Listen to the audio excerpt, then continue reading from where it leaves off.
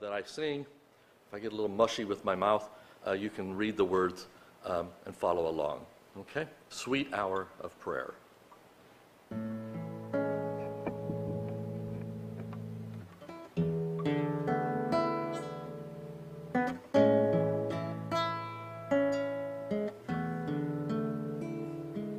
Sweet hour of prayer,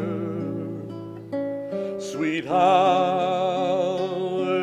of prayer that calls me from a world of care and bids me at my Father's throne to make all my wants and all my wishes known. In the seasons of distress and grief, my soul has often found such sweet relief, and oft have I escaped the tempter's snare by thy return, sweet hour of prayer.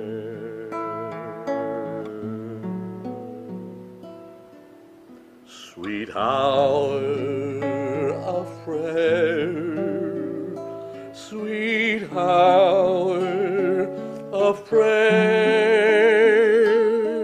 may I thy consolation share until from Mount Pisgah's lofty height I can view my eternal home and will take my flight. In my immortal flesh I'll rise to seize the everlasting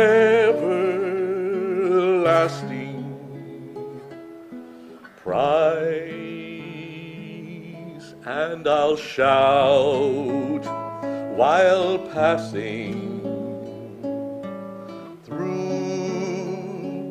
the air, farewell, farewell, sweet hour, not minutes but hours,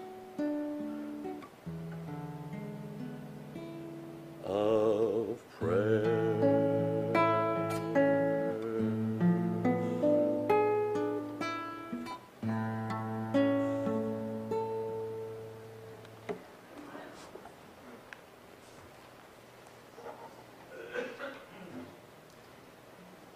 Thank you, Brian. Now Annette has our scripture reading.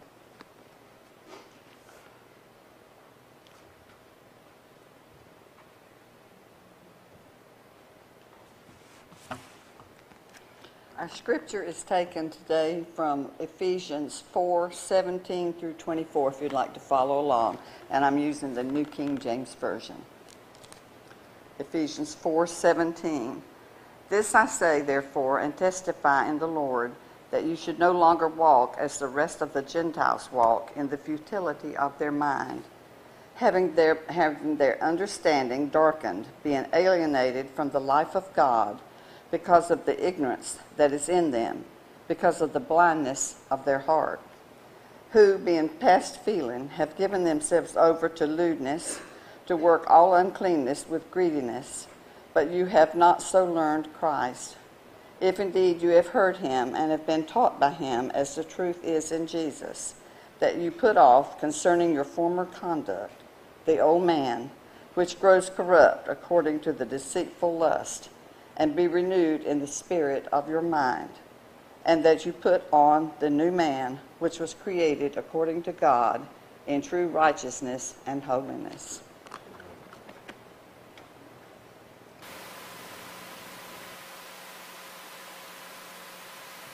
Allinder. Brian?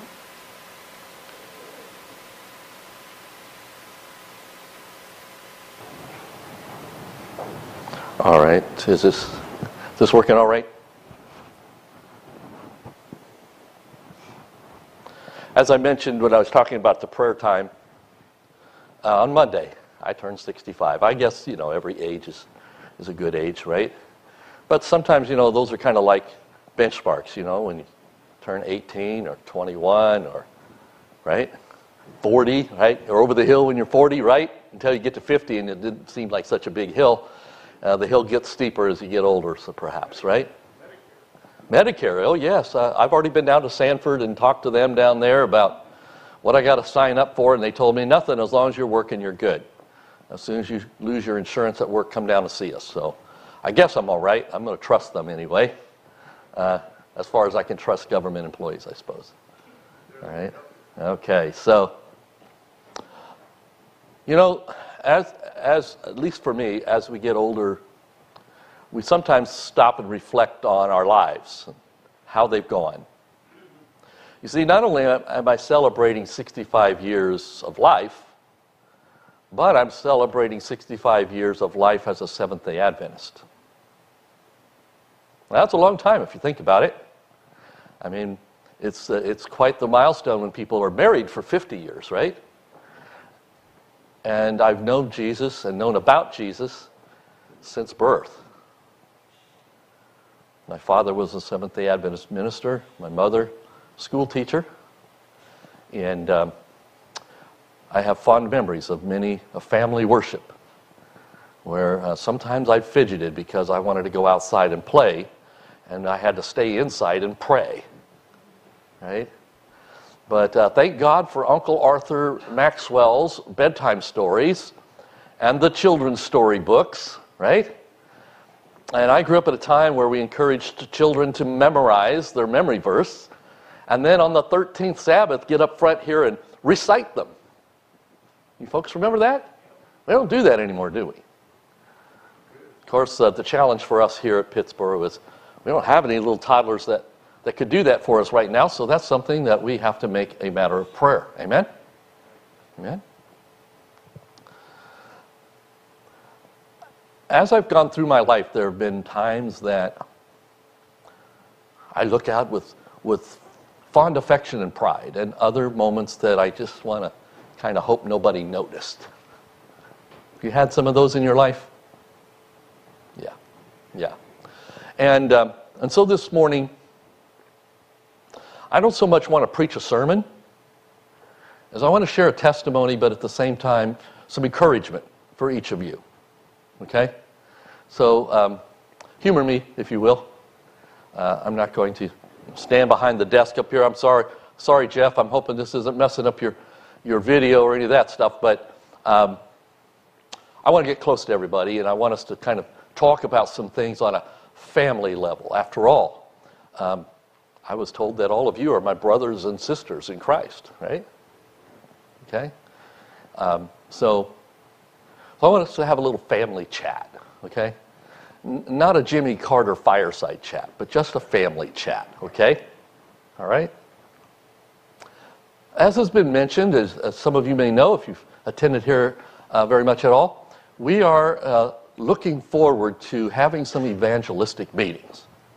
Now again, growing up as an Adventist, why that was like, it's like camp meeting. It was one of those things that just do every year, or maybe twice a year, okay? And we haven't really had something like that in a while. And so we have one planned in July, and I think the ink is now dry all the paperwork for us to meet up the road here. Is that right? Just, you can almost see it from here. The Chatham County Agricultural Center. And we're planning to invite folks from the community here, people that live here in Pittsboro and in the area, surrounding area, to come over to the Ag Center as we have a guest speaker who's going to talk about walking with Jesus. Now, at first when I heard that, I thought, walking with Jesus, okay, that's cool, but what happened to the woman dressed in scarlet on the beast with 10 horns and all that stuff? Right? You know, what happened with that? Well, you know, that's in the Bible, and it's important. But I've found over my 65 years that knowing all of that, and not knowing Jesus hasn't helped me, okay? It's when I focused on how I'm walking with Jesus that all that other stuff becomes relevant and meaningful. So I'm excited about these meetings that are coming up. But I'm also a little concerned, folks. I'm just going to be right up front with you. I'm a little concerned. Because having been in this church for 65 years, or thereabouts, I've noticed that certain things are part of the package that goes with conducting a series of public meetings.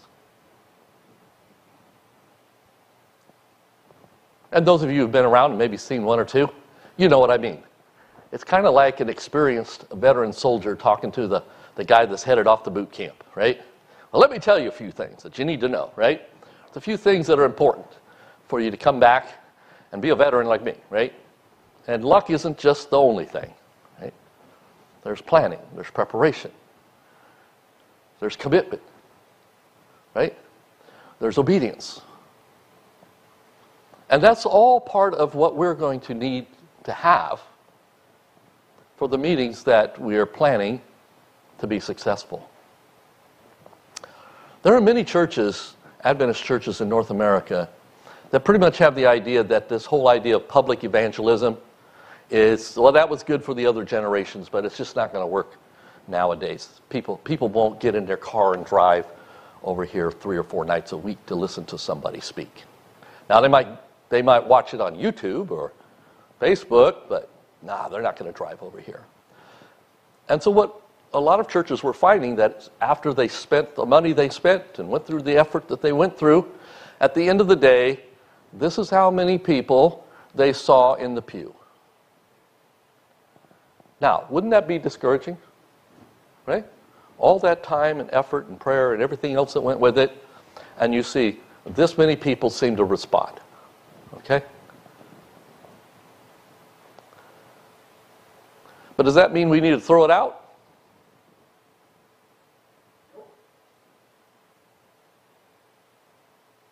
Because while we may see this many people come in the door, has there been a change on the people that are already in the door by going through the experience? Does that make sense? So, there is a blessing in these meetings that we're going to have for each and every one of us. Now, what that blessing is might be different. Some of us, it might be the blessing of service, the opportunity to be able to feel like we're part of the team and we're working toward a common goal, and that is to reach others for Jesus. That is a blessing, right? Okay. Some of us, it might be the blessing of prayer. Praying for the meetings and those that come, for our members and for the evangelist who's going to speak. Right? But we could just leave the blessing right here in the pew as we walk out and miss out. Now, 65 years.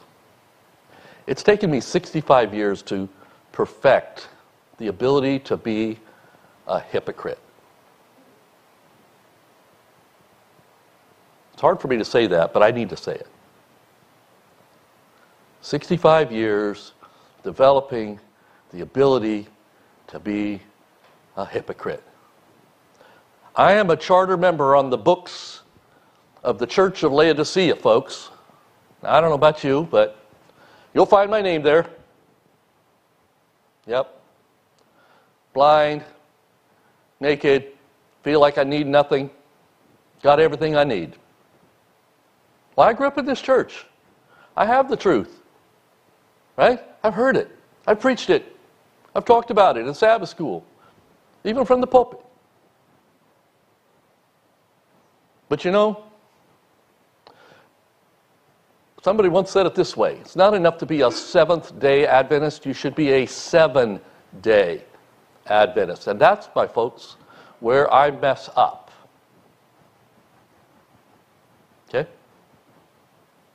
I'm a good Seventh-day Adventist for the few hours I'm here at church or when we meet on a Wednesday night.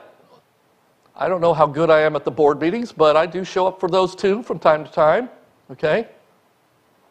I just came back from a conference-sponsored weekend event retreat. Oh yeah, I'm a good Seventh-day Adventist and show up when there's a meeting. But where am I the rest of the week? What happens to my Adventist life when I get in the parking lot after church today and head home? And I have to tell you, I don't get good marks for that. And I'm ashamed of it, to be honest. And if this was the only message I was giving you, it would be a dark Gethsemane day, okay? Like we sang about in that opening song. But if you noticed in there, it said that Gethsemane, dark as it was, reminds us of the importance to pray. Jesus was about to go to the cross. He was about to die for you and me. He went to that garden, and he didn't have a pity party. He didn't say, oh my goodness, these people aren't worth it. You know, because if he looked at my life, I'm just going to tell you right now, not worth it. Jesus, nope, not worth it. Give your life for somebody else, okay? I'm not worth it. But, he says, oh, you're worth it. If you were the only person, you're worth it. And he says that to each of us, each one of us. And that's a humbling experience, isn't it? Think about it. He went to that garden and he took some of his friends with him, his 3 best friends, his 3 very best friends. Peter, James, John. John, who loved him, right? When we read about the book of John, he's humble. He doesn't talk about himself. He says, the disciple who Jesus loved. And yet, all 3 of these, in his hour of greatest need, they're in the garden with him. He asked them just a simple thing, right? What did he ask them to do? Hey, Peter, get that sword and start practicing because you're going to need it in about an hour. Is that what he did? He said, can you just pray with me? Can you just pray with me? Now, folks, how hard is it really to pray? How hard? You don't even have to pray out loud. You can think the prayer in your mind, right? Right? You just start having a little conversation with God, right? Isn't that what it's supposed to be about? Now, sometimes in our life, there are troubles and things that cause us to not be so excited about pausing and talking to God.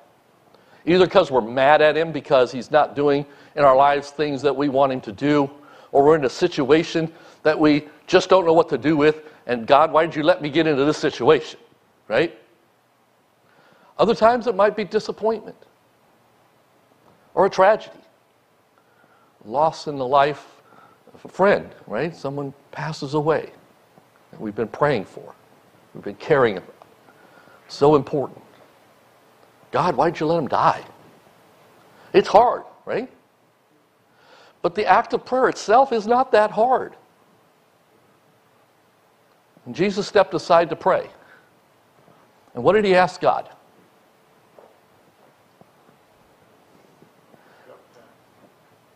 He said what you and I would say. He was a human. God, this is awfully big. I don't know. There's a lot on the line. The entire world, the entire universe depends on what happens and what I do. Picture for a moment being in his place. How you would feel. How would you feel? Every decision, every move, every word could tip the balances for the entire universe. And what did he say? Lord, if it be possible, let this cup pass from me. But he didn't stop there, did he? If he would have stopped there, you and I would not be meeting in this room today. We would have no hope. None. Just like Carol Lee was talking about at Sabbath school. Right? We'd have no hope. I'm so glad that, well, in my Bible, there's a little bit of a comma there.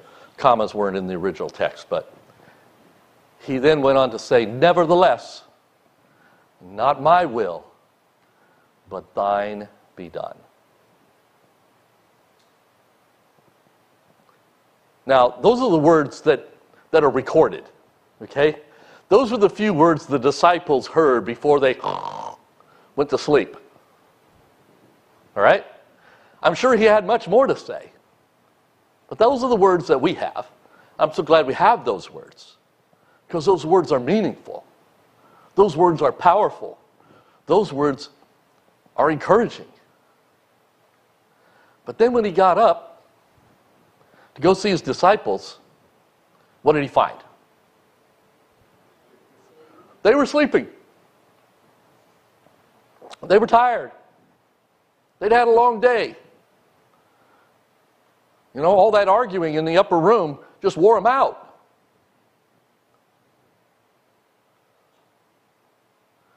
And Jesus said, what? Could you not just pray with me 1 hour? Sweet hour of prayer, right? 1 hour? In this beautiful garden? At a moment in my life that's a turning point not just for me, but also for you and for the entire universe. And you're sleeping. But you know what? He wasn't too hard on them. He asked them again, would you please pray with me? He steps aside.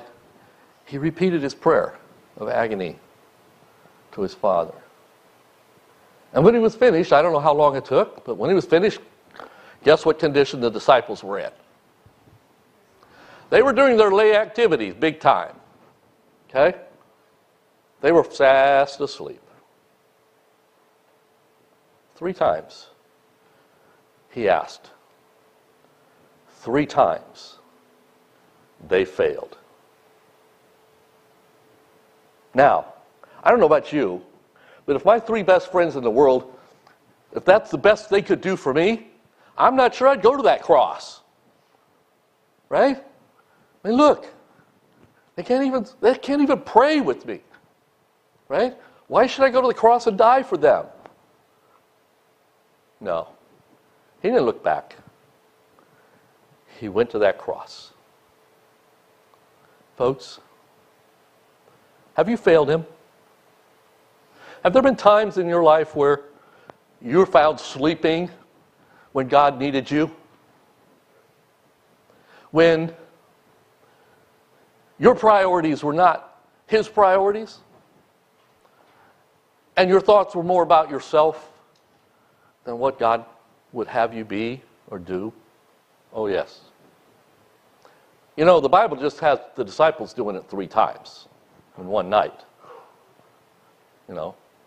Later that same night, Peter would deny Christ 3 times. I mean, Peter, he's on a roll, folks. Right? Can't stay awake. Right? Then he gets out his sword, tries to kill somebody. Right? And then later, this same Jesus who is willing to take a sword out and fight for, he denies. Go figure. Doesn't make sense? Not to me. But you know what? I tend to do the same thing. I'll go get my sword, get my Bible, my sword, and I'll hit people with it. All for Jesus. All for Jesus. And then a few hours later, I'm denying him. Either in my life or my witness or...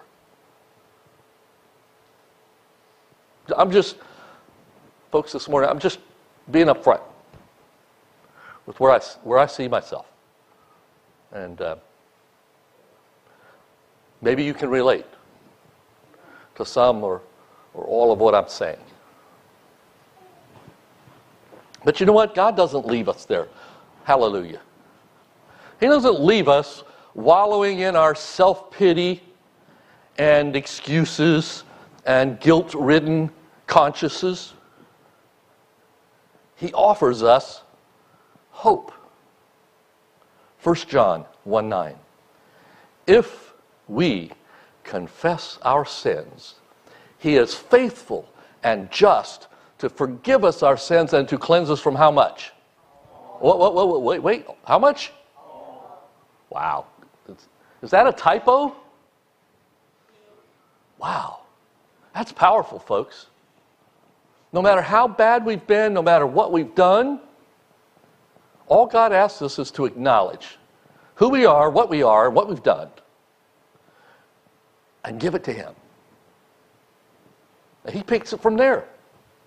He does two things. We do one. That's a 2-for-1, folks.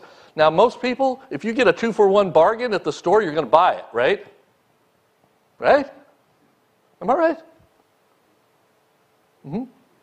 Yeah, Hugh, if you could get 2 ties for the price of 1, would you do it? You bet you would, right? Absolutely. If you could get 2 loaves of bread for the price of 1, yeah, I'm buying, right? It's a 2-for-1. If we confess our sins, that's not so hard to do or shouldn't be. It's already known. God's already got it written in those books. Right, Brother Nathan? It's written there. It's all there. That's why it took books, as Brother Nathan mentioned in Sabbath school. There's so much there, right? There's no cliff notes on that book. It is what it is. So if we just acknowledge that, God picks it up from there. He is faithful and just. You see how that ties the gospel and the judgment together? Faithful and just to forgive us our sins. And that would be a good deal right there, right? God, I'm a sinner. Forgive my sins. But he doesn't stop there. And that's the beauty of the Seventh-day Adventist Church and our message, is we don't stop with just, let's dunk them in the tank. We're good. He's faithful to forgive us our sins and to cleanse us from all unrighteousness. Now, I've been to the store and bought some things that are supposed to be cleansers. Ladies, you might relate to this, right? Comet, Mr. Clean, Pine Sol. These all things you've heard of, you've used. Okay? And the list goes on, right? If you buy one and try it, it doesn't clean very well, do you buy it again? But most all of those require something besides just shake the bottle and pour it out. What does it require? Right? And the more of this you use makes whatever you use from the bottle more effective. Am I right? So when God wants to cleanse us from all unrighteousness, he doesn't just pour something over us and say, well, I hope that does the job. No. Like iron sharpens iron, right? God sharpens our characters, our lives. He works with us. Now, one good thing about God is, for him, the human race is not a 100-yard dash. the human race is not a 100-yard dash. It's a marathon. God continues as long as we're willing, however long that takes. Okay? Now, sometimes you can read on those bottles, those things. Effective, 10 minutes, you got to let it soak maybe, or 15 minutes, and then you can scrub and it's supposed to do the job, right? But God realizes that sin is much, much more insidious than that. No superficial scrubbing is going to take care of the problem. Would you agree? Okay? So God's in it for the long haul. He's ready, He's able, and He's willing to do whatever it takes to cleanse you and cleanse me from all unrighteousness. Do I hear an amen? He doesn't say, well, I'll give you a week. I'll give you a month. Oh, I'll be generous. I'll give you 5 years. He realizes that it is a partnership between you and God, between me and God for the entirety of our life. That's a pretty good commitment, wouldn't you say? Right? God's willing to do that for you and for me for as long as it takes. No expiration date like on a coupon, right? That 2-for-1 doesn't say it expires, if you don't go to a particular place, go to a certain church by a certain date, why, it applies. But otherwise, sorry, it's no good. I'm glad God didn't do that. Wherever we are, whenever we're willing, He's there. Amen? So, if God is willing to do that, what about us?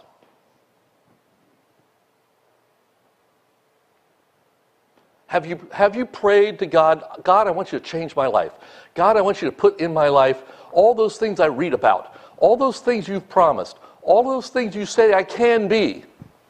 I see that picture and I look in the mirror, I don't see it.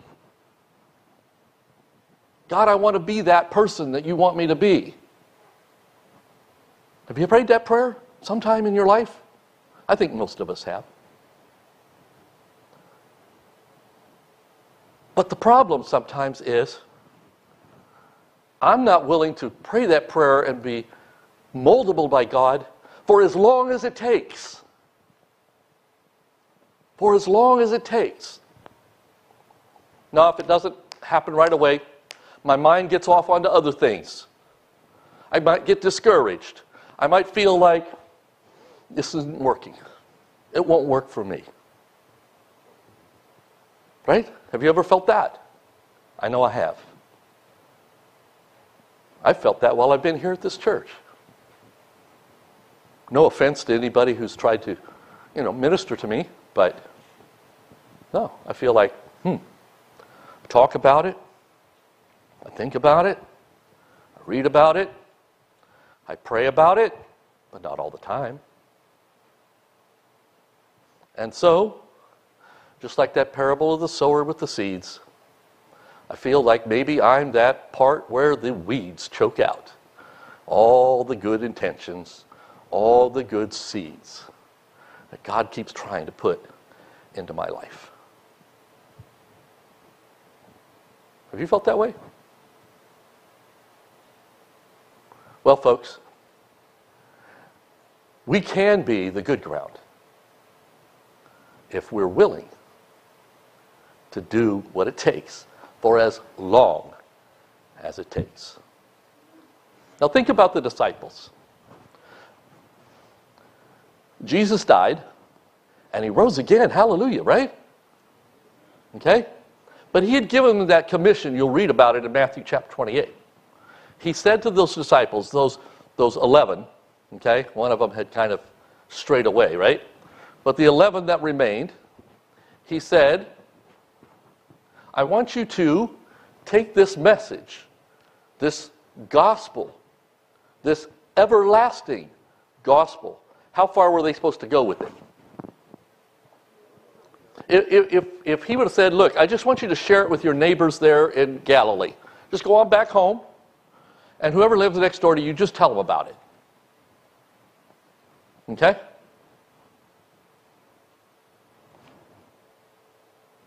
Wouldn't have been too hard. Yet, how hard is it for us to talk to our next door neighbor about Jesus?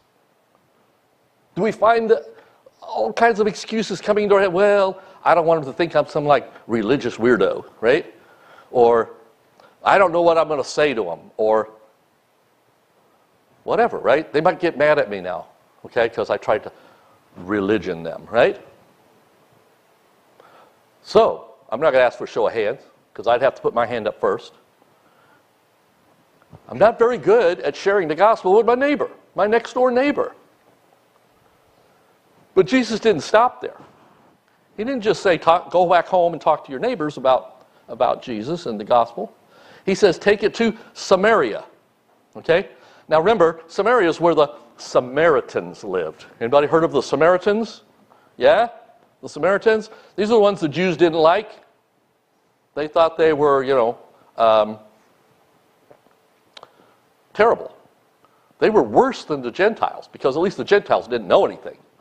The Samaritans supposedly worshiped the same God, had the same Bible, but boy, they had some weird teachings, according to the Jews. They just said, man, those Samaritans, they have destroyed the church with all their stuff they brought in, all the compromises they've made, all the changes, all the things they're not living up to, like the Sabbath and the temple and so forth, right? So Jesus told them, don't just take it to your neighbors, but go to those Samaritans, the ones that nobody really likes. Those people have lost their way with the gospel. I want you to go talk to them next. And then, where else? Judea, and then the uttermost parts of the earth. Now, the disciples didn't know about Australia or New Zealand, South America, North America, all the islands of the Pacific. They probably had heard of India, right? But not much past that. So they still had a small world in their view, right? Compared to what you and I have. We know it's a globe and all of that, right? It's not flat and you don't fall off if you go too far east or west, right? Okay? But the world that they knew, that you and I can agree, was not the whole world as we know it. The task that Jesus had given them seemed almost impossible. Well, it did seem impossible. Think about it. How are 11 guys going to go and share that message with the entire world? I mean, the disciples had already killed Jesus and they're looking for us, right? Our pictures are in the post office on the wall, okay? They're going to come for us sooner or later. So they hunkered down in that upper room. But what did Jesus tell them to do? He said, tarry here and wait until that promised Holy Spirit comes. Now, how long did they wait? Anybody? You Bible scholars? How long did those disciples wait? How? 10 days? No. 40 or 50? Well, I'm going to use the word the Bible uses. Now, it happened to be Pentecost. But Jesus didn't say, wait till Pentecost and the Holy Spirit's coming. He said, tarry here until. That's the only word he used, until. What does that mean? Doesn't that mean however long it takes? Right? However long it takes. That's what Jesus told them. Wait here and pray until the Holy Spirit comes. Now, folks, we've got these meetings. They're coming in July.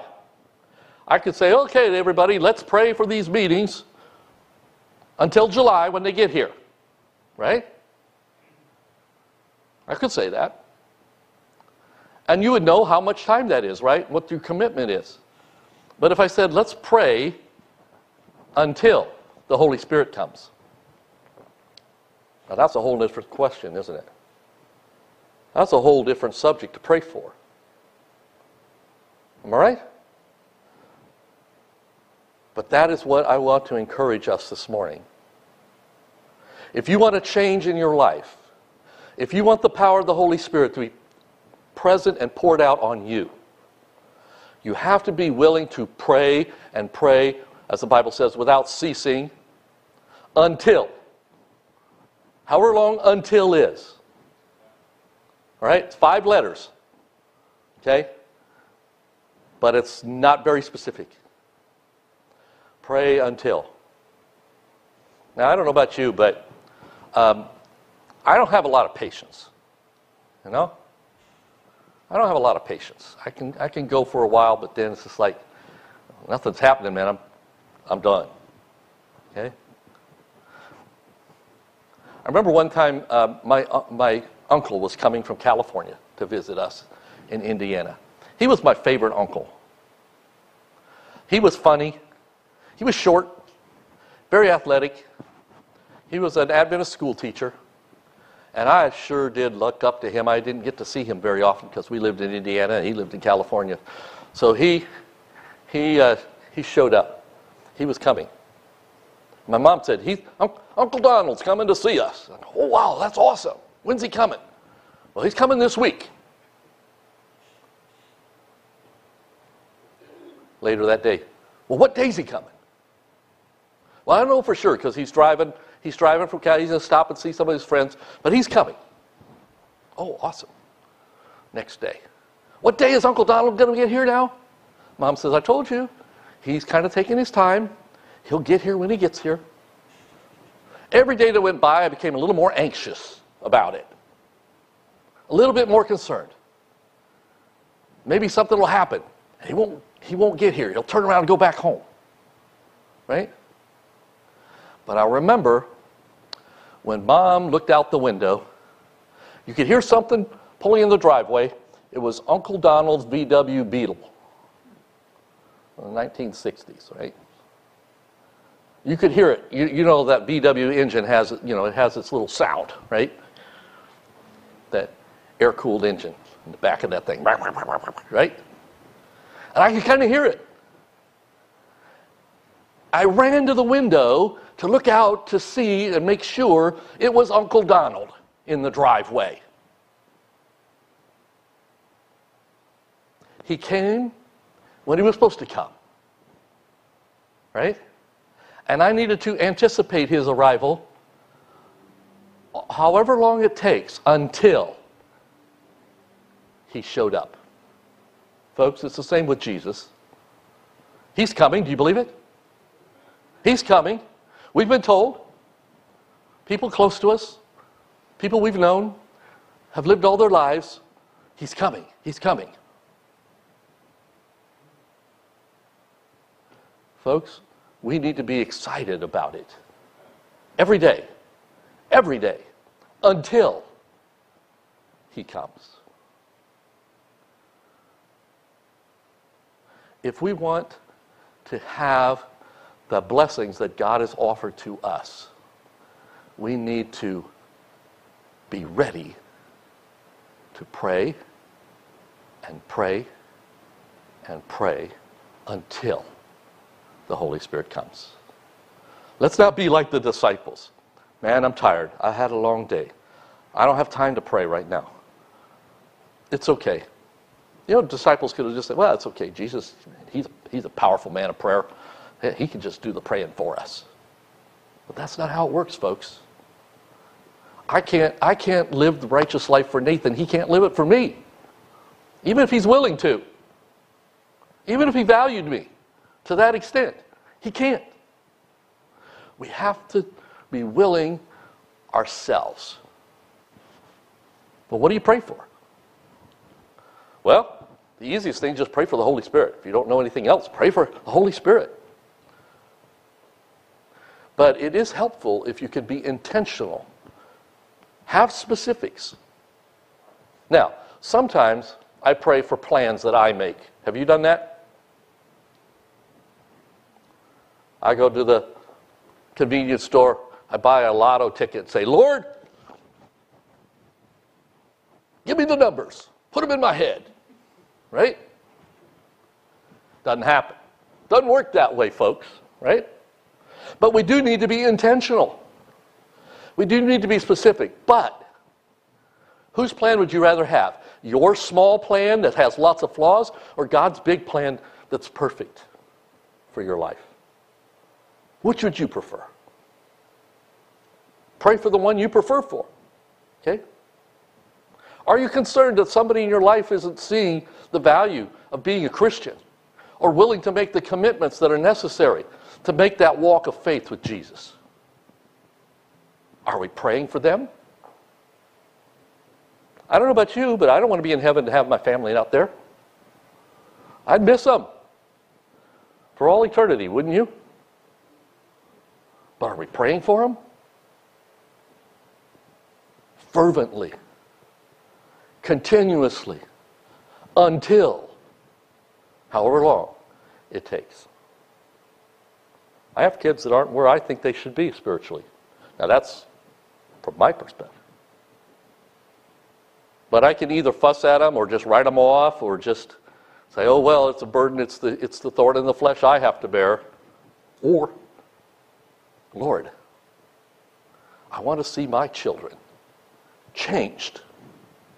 I want to see my children loving you, living for you, committed to you.